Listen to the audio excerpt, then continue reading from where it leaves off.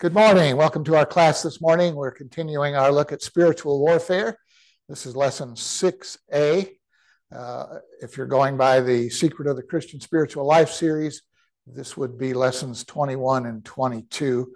I post them on YouTube in both of the playlists so people can stay with the spiritual life lessons, and they can also, those who just joined for spiritual warfare, have their own list. So my caveat this morning, we've had very windy weather this week and lost electricity for several hours yesterday. We may lose it this morning, though it's not real bad this morning. If we do lose power and I go off the air, then wait about 5 minutes. That'll give us time to get the emergency generator going and get hooked back up, and you should be able to log in then. So let's begin with the word of prayer. Father Yahweh, we are so grateful for your word. We're grateful most of all for the love you have given your Son to us in. We thank you for that love. We thank you for the word that expresses that love and teaches us your eternal purpose. As we study your eternal purpose, we are faced with spiritual warfare, and we are cognizant of our role in teaching the heavenly realm your magnificent and manifold purpose, manifold wisdom that you have provided for us in the mind of Christ. Therefore, we study the mind of Christ so that we might better serve our purpose and thereby serve you and demonstrate our love and devotion to you. We ask that you bless this study as we look into these things in Jesus' name. Amen. Okay, let me go ahead and jump right to the slides because I get right into it immediately. Dr. Michael Heiser has announced his approaching physical demise. He has been a major source for my studies in the unseen realm in the book of Revelation and in our spiritual warfare classes. In honor of him, I'm concluding our Angelic Conflict sessions with extensive quotations from his last book, Demons, What the Bible Really Says About the Powers of Darkness. I have the Kindle version of that book, very inexpensive and an excellent book, 400 and some pages. I'm not going to give it all to you today. I just picked out some relevant topics, some topics that I thought would be interesting, topics that will answer some questions that people have. Here is Dr. Heiser's announced. Oh, what happened to it? What happened to it? You have it in your notes. Somehow it got left out of the slides, or it disappeared in the slides. Okay, well, if you may hand me your notes, I'll go ahead and read that because I think it's a great testimony. He's written, he is the man for the unseen realm. He's written several books. The most scholarly, he's a scholar. He's a PhD in a couple of areas, languages and Old Testament and so on. But he's the one that really developed all of the angelic stuff that we have looked into in our various studies. Here's what he says. I am at the end of the road in the late stage 4 of a very aggressive pancreatic cancer. Nothing to date has reversed the tumor status. It has now invaded the upper GI and stomach areas, causing slow, uncontrollable bleeding. No one on my medical team has a solution or knows of one. During the latest endoscopy, an effort was made to cauterize as many of the bleeding points as possible to at least slow the bleeding. In essence, I am bleeding out at a slow rate with no solution. As you all know, when I pass, I will join the family of God and his council, to which all of us as believers presently belong, but not yet, in its fullness. This is what awaits me, and I am glad. We will see each other in the future in unimaginably glorious ways, he explained. Or this author, the article commented that. I know this news is depressing, but you should all know I will die happy to have served the Lord and you all in the ways I have. God has been very good to us, gifting me in discernible ways, and I think just as importantly, given me heart for the lay community, all of you. I desired nothing more than to empower all of you to study Scripture more deeply, to unlock the Bible for you, for yourselves in ways inaccessible to all but scholars. This brought me special joy.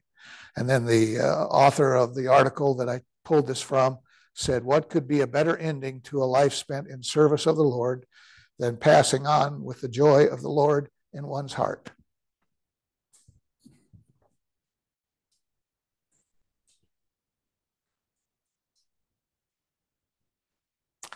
I've read that about 20 times so that I would be able to do it without crying this time, but even that was difficult. So, yeah, if you do a search for Michael Heiser, he has just innumerable discussions online. I think he has what he calls the Naked Bible broadcast, where he's asked questions by an interviewer, and he has, I don't know, I think maybe hundreds of those broadcasts. He is a scholar, so some of his stuff is technical, but he does have some books that are not so technical, and I recommend them. Demons, the ones we're looking at, the ones we're taking quotes from today, is called Demons, and it's not real scholarly. It does have about 400 or 500 footnotes or references in the bibliography, but it's written more for the layperson.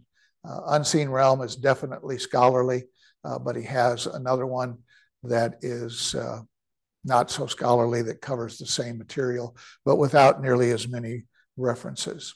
Okay, we're going to start with the origin of demons. This is page 2 of your notes, and it's subtitled Bastard Spirits. As the Watchers saga continues in 1st Enoch, remember we studied the book of Enoch, the 4 archangels, Michael, Sariel, Raphael, and Gabriel, report the travesty unfolding on earth to the Most High.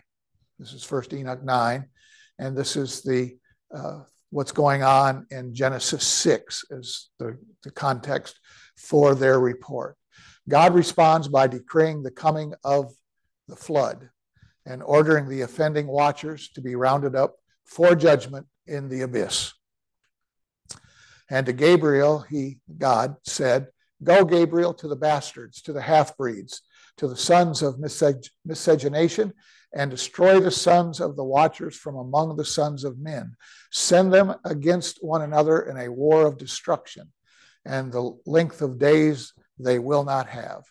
And no petition will be granted to their fathers in their behalf, that they should expect to live in eternal life, nor even that each of them should live 500 years.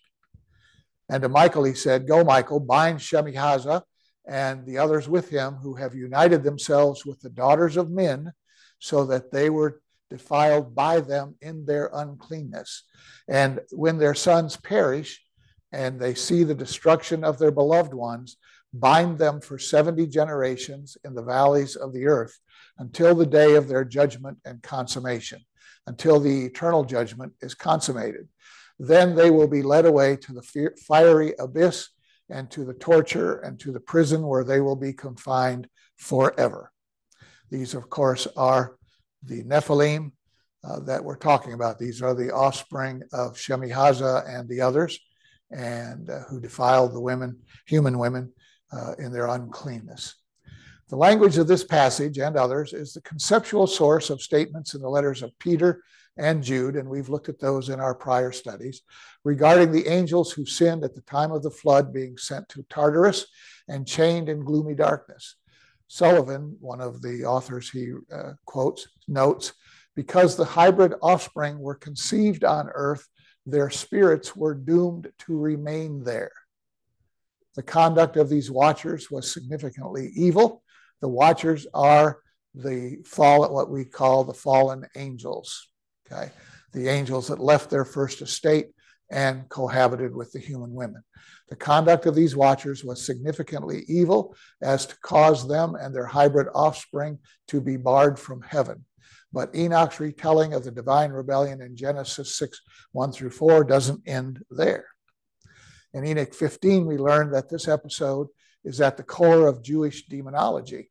God, speaking to Enoch, says, Go and say to the watchers of heaven, who sent you to petition in their behalf? Oh, I'm sorry. Go and say to the watchers of heaven who sent you to petition in their behalf.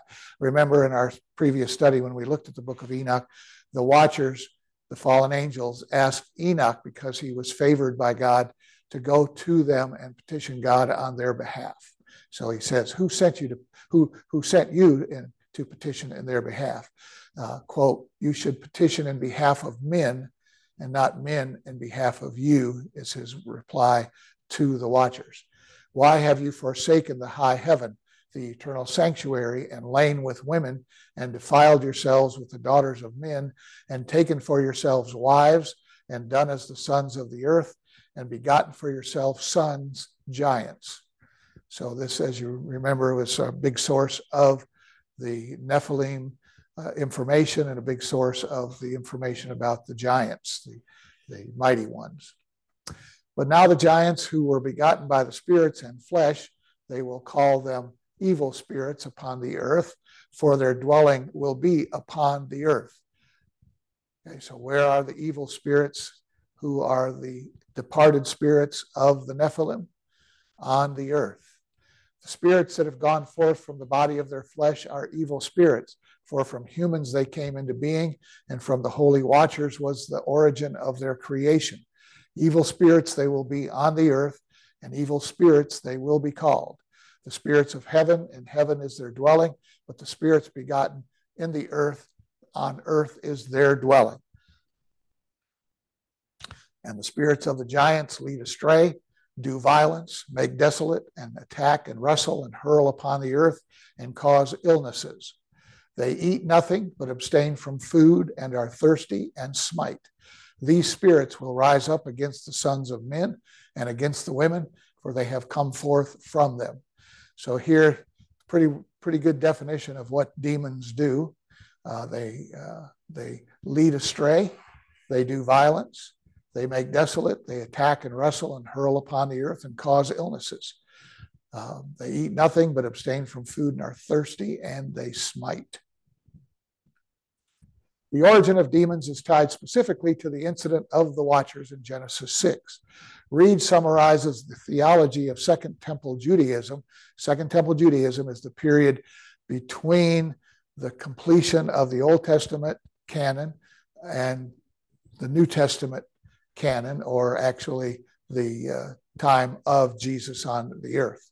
That's Second Temple period. It goes into really most of the first century as part of that Second Temple period.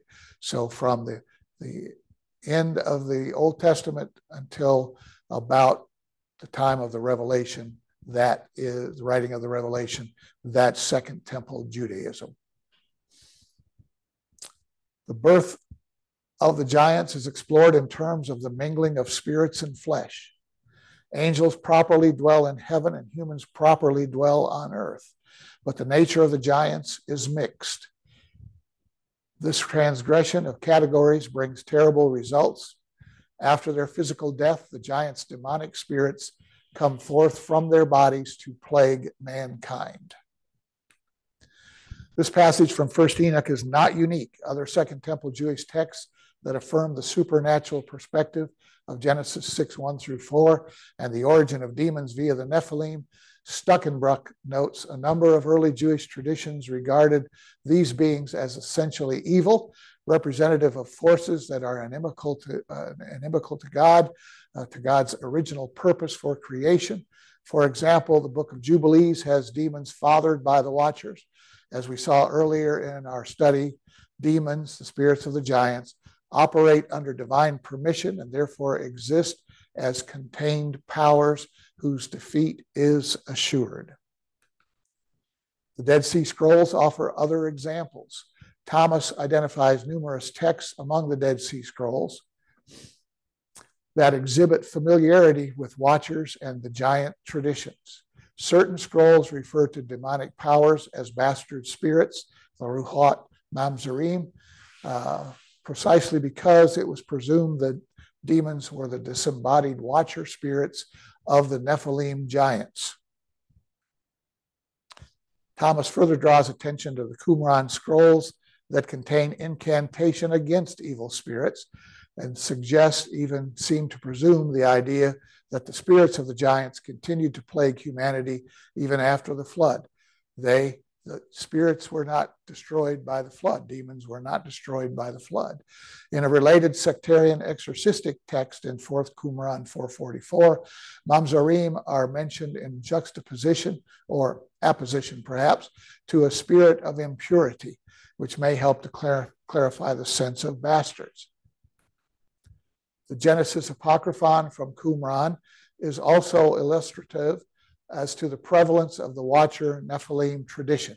This text, dated sometime between the first centuries BC and AD, is famous for being one of the first Dead Sea Scrolls published and for its rewriting of events included in Genesis, most notably the circumstances of Noah's birth, where Noah's mother is queried by Lamech, his father, as to whether she was impregnated by a watcher. You'll remember as we studied, there was a mysterious passage that said the earth contained the Nephilim, and even after those days.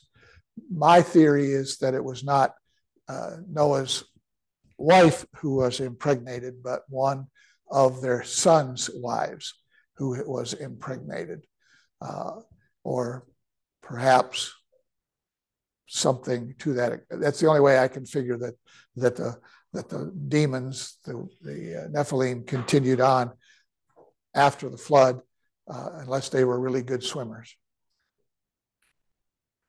Thomas observes thusly, watchers and giants are intimately associated in early Jewish Aramaic literature with the story of Noah and the flood, which in turn is complexly related to older Mesopotamian lore about Gilgamesh and Utnapishtim.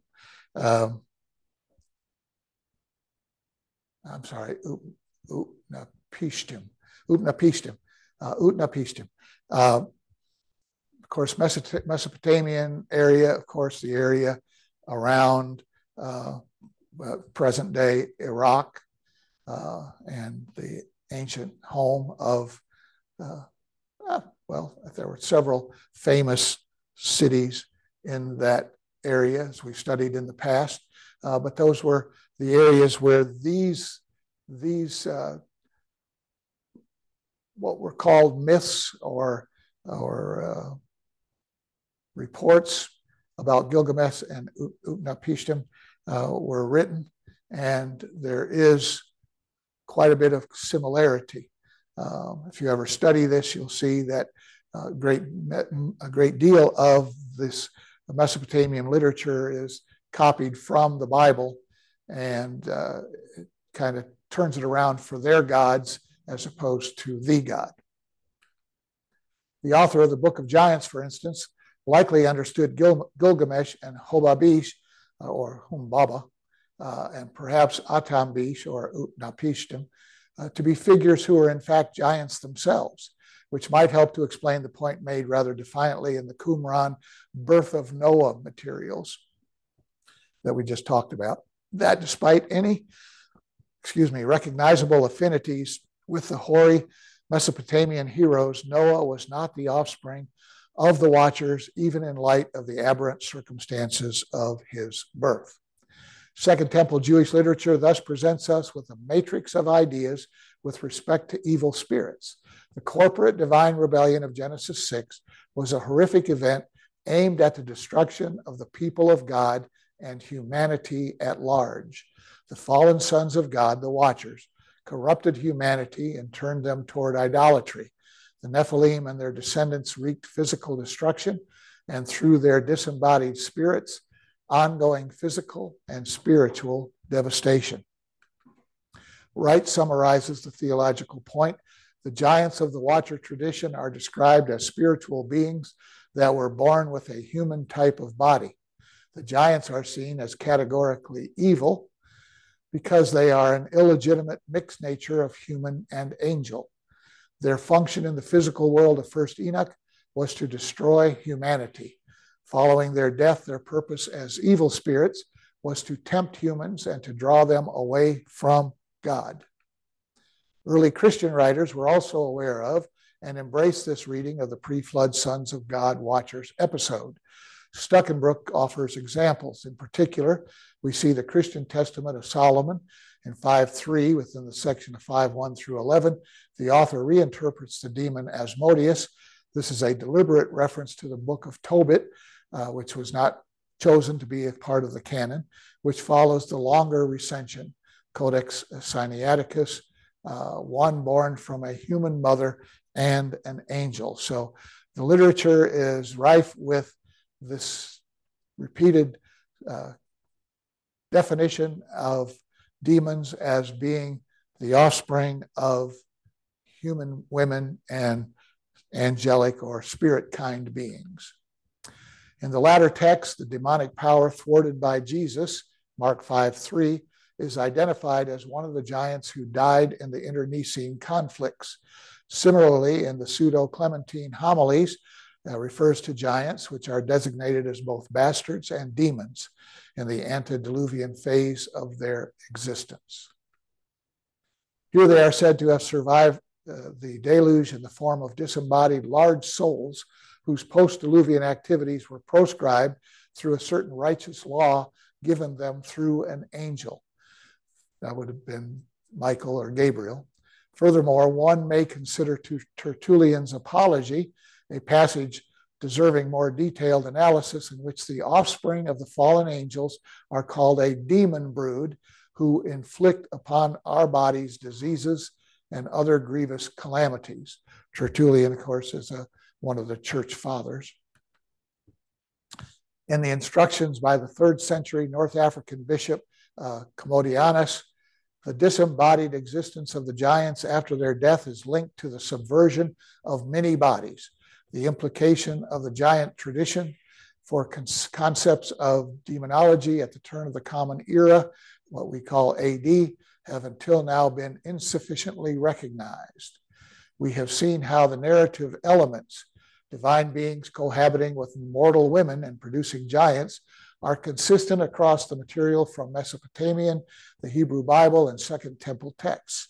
But what about this last item, the evil spirits? The Apkallu were cultural heroes to the pagans. Were they also considered demonic? Is there an association in the Old Testament between the giants and evil spirits? Readers will recall that the answer to both these questions is yes. We saw earlier that the Apkallu were exiled from the presence of the high gods for their deed, sent back to the abyss permanently by Marduk, Marduk being one of the pagan gods. They were also considered evil in Mesopotamian religion. It is a little known fact that the Apkallu are occasionally depicted as malevolent beings in Mesopotamian literature who either angered the gods with their hubris or practiced witchcraft. The Apkallus occur at least twice in the anti-witchcraft series Maglui as witches against whom incantations are directed. The fact that Apkallu are born and often reside in Apsu is not evidence that points to their exclusively positive character, since demonic creatures were also often thought to have their origin in the depths of the divine river Apsu. And you'll remember that Tartarus is that certain fallen angels are held under the Mesopotamian rivers. In like manner, our discussion of the Rephaim in chapter 1, which we did not cover, revealed that the Old Testament not only used the term giants descended from the Nephilim, but also had Rephaim as underworld inhabitants.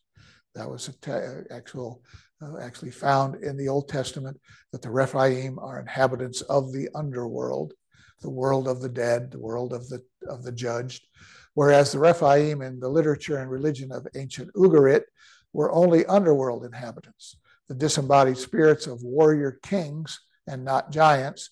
The Old Testament puts forth both ideas.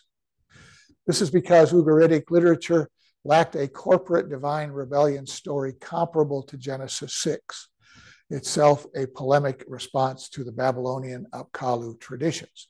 Second Temple Jewish writers had a literary relationship to Babylonian material, not Ugaritic texts, because of the exile in Babylon, where the prophets were exiled during the Babylonian captivity. So, but the Ugaritic texts parallel the texts in the Old Testament and in the extra-biblical literature of Enoch and Solomon and others. Summary. To this point in our study, we have seen that the Second Temple Jewish theology of the powers of darkness draws on the Old Testament and its wider ancient Near Eastern context. Evil powers are present in the world because of an initial divine rebellion in Eden and a subsequent corporate rebellion at the time of the flood. In both instances, Second Temple writers connect data points found scattered in the Old Testament. The effect is that one can both see the coherence of connections and the portraits that emerge from them and the creative development of a theology of evil spirits. Okay, so where do the evil spirits come from? Where do demons come from? They are the departed spirits of the Nephilim. There are two theories about the source of demons. One is that they are the evil spirits of pre-Adamite beings, the pre-Genesis chapter 1, verse 2, or during the verse 2 of Genesis 1, during the gap, during the time when the earth became formless and void as part of the judgment on the spirit beings. That is a widely held belief. I'm not going to choose one or the other. I think probably there's truth to both of them, that some of these evil spirits, demon spirits, may be pre-Adamite beings that dwelt on the earth during the time of Satan's reign before his fall. And some of the evil spirits are demon spirits from the Nephilim. So let's leave it at that for now. Okay, now on page 8 of your notes, you have this: demons are fallen angels. This is in the questions and myth section of Dr. Heiser's book on demons. And he says, this notion is ubiquitous in popular Christian books and preaching. It is both on target and misguided. The statement fails to account for a number of items in the biblical text and the development of biblical thought about the powers of darkness. As we noted early in our study, the Old Testament angel is a functional, not an ontological term. It's not a definition of who they are. It's a definition of what they do. They're messengers. Remember, we covered that in our Revelation series, that it's functional, not ontological. It is, in effect, a job description. However, you'll see this circumstance changes in the Second Temple period and the New Testament, where angel is a term used predominantly to distinguish loyal supernatural beings from evil, rebellious ones. The devil, Satan, can have angels, quote unquote, on his side, Matthew 25 and Revelation 12:9, which in the totality of good versus evil would mean that demons, part of Satan's kingdom, can be considered fallen angels. They're not. They are evil beings, but they're not really. The fallen angels do not become demons. The offspring of fallen angels have become demons, of course, as we saw. Nevertheless, demons are consistently cast as disembodied spirits of dead Nephilim and their giant clan descendants. These spirits are the offspring of the angels that sinned before the flood. So the demons cannot be those fallen angels. Consequently, while a term like fallen angels may be used correctly in discussing demons, it is too often used simplistically and inaccurately. They're not to be referred to as fallen angels. That's a separate category of being. This problem came about because of the change from Hebrew to Greek in the translation of the Septuagint, where in the Greek there was no corollary terms for Old Testament Hebrew terms for the spirit beings. I left that whole section out because it's quite scholarly and very detailed, and more than you need to know since we have this information. But fallen angels are not demons. That comes from a change in language. Angelos was a Greek word that a lot of the translators of the Hebrew into the Septuagint chose to use because they had no other. They had no corollary to the Hebrew terms for the fallen angels and the spirit beings in the Old Testament. So that's why we have to do the scholarly stuff and look at Second Temple literature and original Hebrew literature to see exactly where they were. All right. Now, here's another question that arises. Can Satan and evil spirits be redeemed? He says, I have addressed this question in detail elsewhere. Briefly, an offer of redemption to the supernatural rebels, Satan, and the offending sons of God of Genesis 6, and the cosmic geographical ruling sons of God, the ones who are hostile to Yahuwah, is explicitly denied in Scripture. And to which of the angels has he ever said, sit at my right hand until I make your enemies a footstool for your feet? Are they not all ministering spirits sent out to serve for the sake of those who are to inherit salvation? So they obviously are not part of those who are to inherit salvation. So they are ministering spirits to those who inherit salvation. So that would be an indication that no, there is no future redemption for them. The implication of these words is clear in light of the link between the incarnation of the Son as a human and the offer of salvation put forth in Hebrews 2. The plan of salvation is focused on human beings because human beings were the original object of eternal life in God's presence on earth. Angels were not the focus because the fall disrupted an earthly enterprise.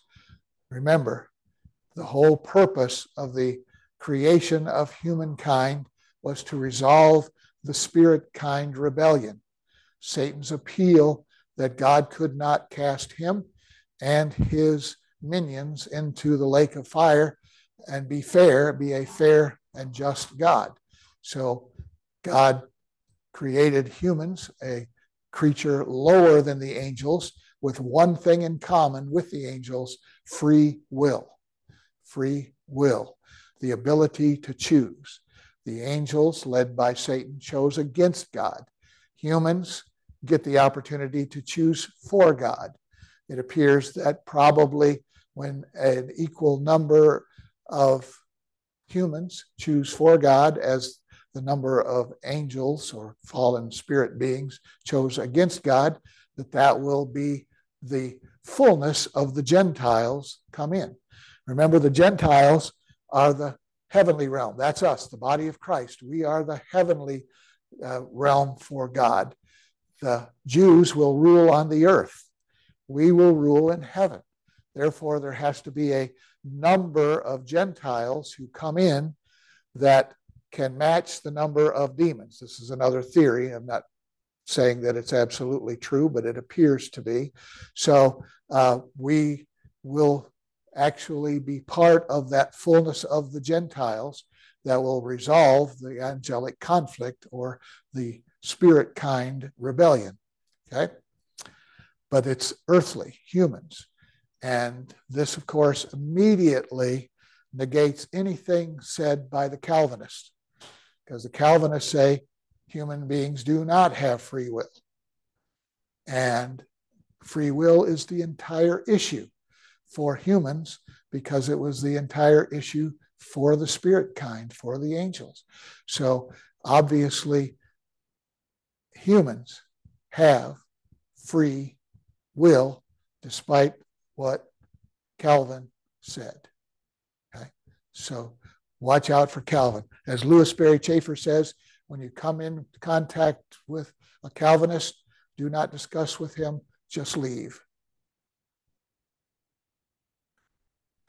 God's human imagers, that's us, were corrupted, left estranged from God, left unfit to live in God's presence. In the end, it will be human beings who will share authority with Christ in ruling the new earth, not the angels. The angels will not be ruling, they will be ruled. That's why we are called the sons of God. Remember the heavenly council? We're called the sons of God. The spirit kind beings were called the sons of God. And now we are called the sons of God because we will replace them in the angelic or divine, I should say, divine council. Angels will not be ruling in heaven. Human believers will be in heaven ruling. All right.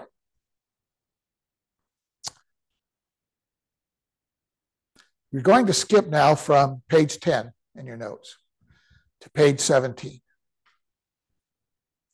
I ended up with too much material, so I'm going to place the page halfway through page 10 through page 16. I'm going to place that at the end, so if we have time, we will be able to cover it, but these other topics I think are more pertinent, more important. So just lay aside those notes for now and move to page 17. Can they read our minds? It should be the topic at almost the center of your page. Is that correct? Okay. Can Satan and demons read our minds? This is a question that I've heard numerous times, and so I included it in our study today. Let's see if I can clear this frog.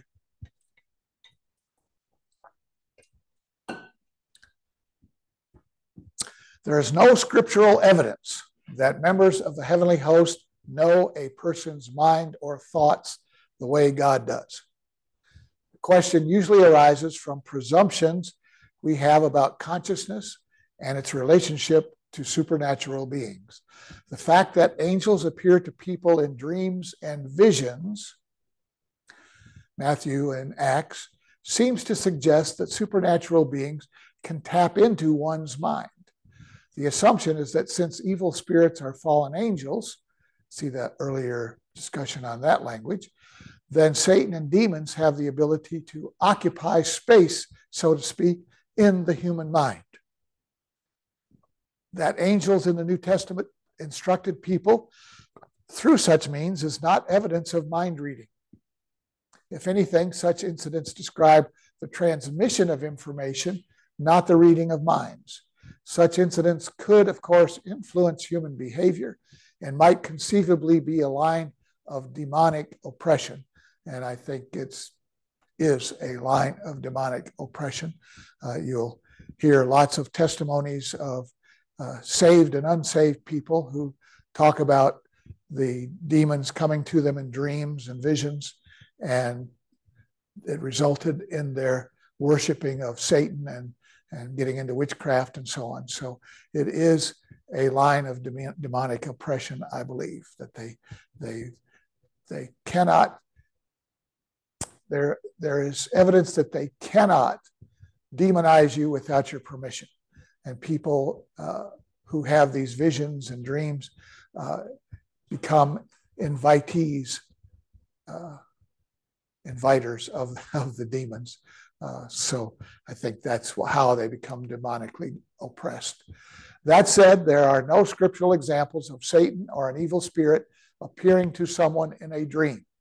All angelic dream sequences are of God's chosen angels, his called angels, his elect angels. As such, it is impossible to make a scriptural argument for a demonic invasion of the mind of the sort that would facilitate mind reading or demonization. An appeal to seeing or interacting with demonic entities in dreams or other altered states of consciousness, such as drugs, witchcraft, pharmakeia, as we've seen, of consciousness can teach us nothing about the ontology of those entities until consciousness is better understood. The approach is based on speculation. Okay, here's a correlative statement, question, I should say. This one is quite controversial. It's the reason that we're going to have it in our study. Can a Christian be demon-possessed? Christian writers have taken both sides of this issue. The disagreement in part derives from semantics, but that is not to imply that the debate lacks substance. The semantic problem derives from English translations of the Greek lemmas, the Greek words, in passages describing demonized individuals. Words like possess or possession denote ownership. A close reading of the New Testament ought to make it clear that a member of the body of Christ cannot be owned by Satan or demons. The body of Christ, the church, has been, quote, obtained with his own blood, Acts 20, the Spirit, Romans 8:9, and Christ, Colossians 1:27, dwell within those who believe. Those who are in Christ have a new identity as members of the family of God, Galatians 3. Believers have been delivered from the domain of darkness and transferred to the kingdom of his beloved Son. We are God's inheritance.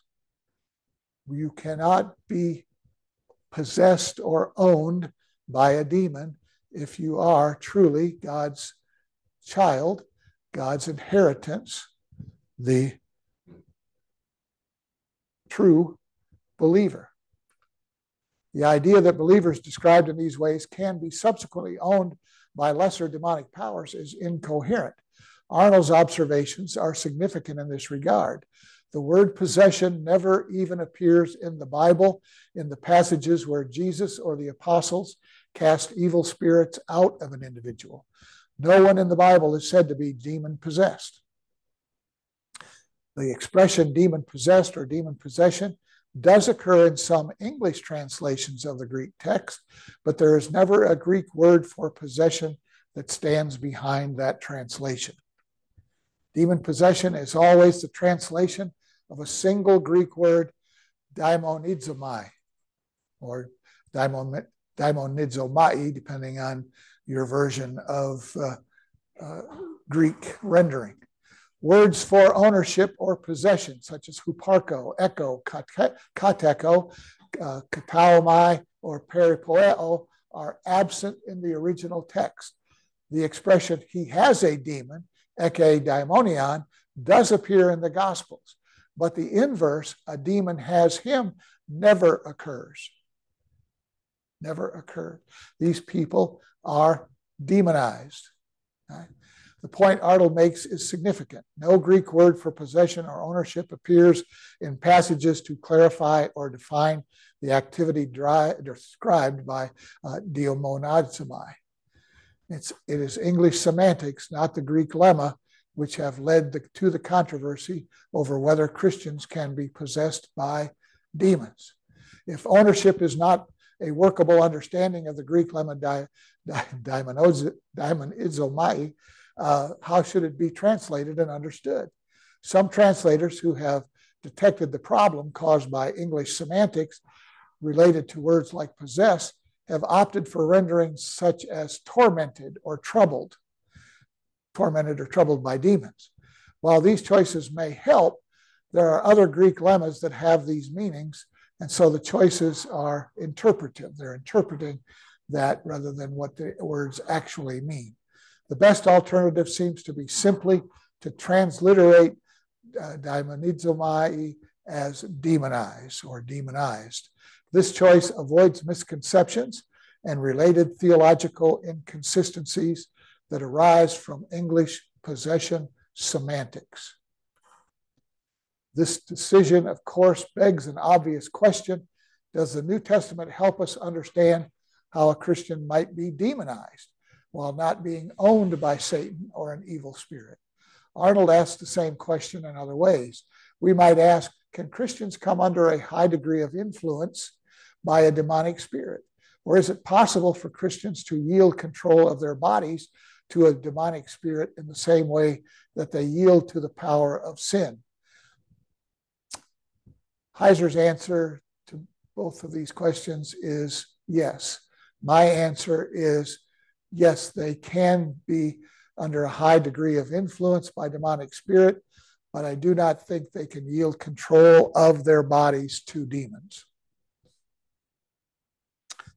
I do not believe that a true believer in the gospel, the accurate gospel, can yield their bodies to a demonic spirit. It's different to yield to the power of the sin nature than it is to yield to an external power and let that power have control of your body. On this, the New Testament is clear, as several passages employ language that suggests Christians can fall under the influence of Satan and evil spirits. Note, he doesn't say, and give their bodies to the demons. Paul warned Timothy about certain teachers in this regard. Quote, now the Spirit expressly says that in the latter time some will depart from the faith, that's doctrine, by devoting themselves to deceitful spirits and teaching of demons. 1 Timothy 4:1. That those doing so were departing from the faith indicates that those Paul had in view were professing believers. Remember, there is a difference between professing believers and true believers. I'll cover that more in my comments after we finish this section. But in this regard, remember what John said in his epistles. They left us because they were not really of us. For sure, these false teachers did not see what they were doing as out of step with the faith. Paul linked this behavior with the latter days as the Spirit had revealed to the prophets. In his second letter to Timothy, Paul's language was even more foreboding, instructing Timothy to gently correct such opponents so they might escape from the snare of the devil after being captured by him to do his will. You can follow demon doctrines, the doctrine of demons, as a believer. The idea that believers could be captured by Satan and made servants of his will certainly fits the notion of demonization, though it lacks the bizarre physical torment of episodes in the Gospels. Again, that's because the reason why, or part of the reason why, I do not believe that demons inhabit the bodies of believers. I mean, he said at the beginning of this, it's impossible because we belong to God, that Christ, the Spirit, and God the Father all indwell us. How could demons cohabit our bodies with the Holy Trinity indwelling our bodies? It does not make sense. Less dramatic but equally dangerous are New Testament warnings about giving opportunity to the devil. That's what I believe these false teachers had done. And habitual, unrepentant sin. Whoever makes a practice of sin is of the devil. That doesn't mean he belongs to the devil. It means he's been influenced by the devil. While the sinful impulses that gives rise to temptation resides in the flesh, the devil is nevertheless called the tempter. Yielding to temptation. That's where bait comes from. Okay, Satan is the proponent, the provider of bait. The sin nature is the impulse that leads us to the bait, but he provides the bait. Yielding to temptation enslaves the believer, and so such a lifestyle can rightly be construed as a kind of demonization. Aside from enslavement to sin, Satan seeks to control believers by other means, whether mental, emotional, or, as he adds, physical, that I disagree with. For example, the context for Peter's familiar portrayal of Satan as a devouring lion is persecution and suffering. 1 Peter 5:8-9. Be sober-minded, be watchful. Your adversary, the devil, prowls around like a roaring lion, seeking someone to devour. Resist him, firm in your faith, knowing that the same kinds of suffering are being experienced by your brotherhood throughout the world. Paul's equally memorable statement that a messenger of Satan was given to him to buffet his flesh in the flesh also links suffering with demonization. Notice that the demon was outside of Paul, not inside Paul. The overarching point is that while Christians cannot be owned by Satan, an idea that derives from the unfortunate possession language, they can be demonized. Demonization can take various forms: persecution, harassment, being captivated by false teaching, and enslavement to sin. Persecution, harassment, captivated by false teaching, and enslavement to sin. Okay, so let's go ahead and give you my commentary on this. If you watch YouTube videos by now deceased but formerly prominent Bible teachers, they frequently are demon caster-outers. They commonly have a ministry or had a ministry of casting out demons. They, however, called everyone who came to them a Christian, a believer. But not everyone who claims to be a believer believes the gospel of Ephesians 2:8-9. For by grace are you saved through faith, not of yourselves. It's the gift of God, not of works, so no one may take credit for it. What is the gospel that so many believe? The gospel of works, which precludes one from becoming a member of the family of God, the body of Christ. They're using a kingdom gospel when the kingdom is now in suspension. So they cannot even be kingdom believers. They are just believers in a false system of religion that is pseudo-Christian. And they are extremely susceptible to demons because they believe false doctrine. They believe everything that they should not believe about being a Christian.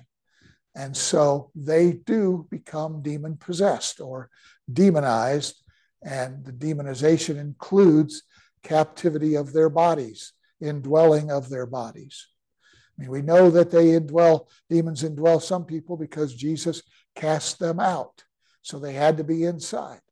But it's my understanding that those who have the true gospel belief cannot be demonized. They can give place to the devil. They can give place to the doctrine of demons. They can believe the doctrine of demons, but they cannot be internally demonized. It just does not make theological sense that God will allow demons to cohabit one of his people at the same time he is cohabiting them. And we know that it is eternal, that he inhabits us because we are sealed unto the day of redemption by the Holy Spirit. So there is no coming and going with God. So there can't be coming and going with demons in a believer who has believed the gospel of Ephesians 2:8-9. If they believe the gospel of repent and be baptized, they can be demonized. My only experience with casting out a demon was with a lady who came to one of our Bible studies that we were involved with. And as people were praying, some of the people in the Bible study were charismatic, and they were praying in tongues. This lady was praying in tongues, but the other man who was kind of in charge of the prayer meeting with me and I both looked up and looked at each other because she was praising Baal. She was praising Baal in her tongues. We both looked at each other and both stopped the praying and went over to her. And I asked her, when did you become a Christian? And she said, at church when they asked if anybody wanted to speak in tongues. And I went forward and received the gift of tongues. And he said, when did you trust in Christ alone for your salvation. And she said, I got the gift of tongues. I didn't need to. Okay. So she thought tongues was how you became a true Christian. Well, that's not true. There are spirit beings, demons, called engastromuthos demons, who are ventriloquist demons, who will inhabit people and speak in other languages, both known and unknown languages. I call them demonic languages. And that's what she had. And so we had to cast the demon out of her and present her with the true gospel, which hopefully she believed, and the demons left her alone.